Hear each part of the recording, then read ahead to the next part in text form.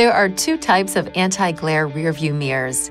If your mirror does not look like this, see your owner's manual for more information.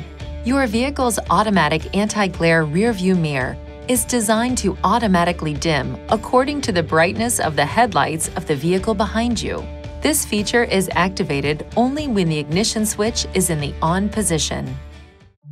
Please see your owner's manual for important safety information, system limitations, and additional operating and feature information.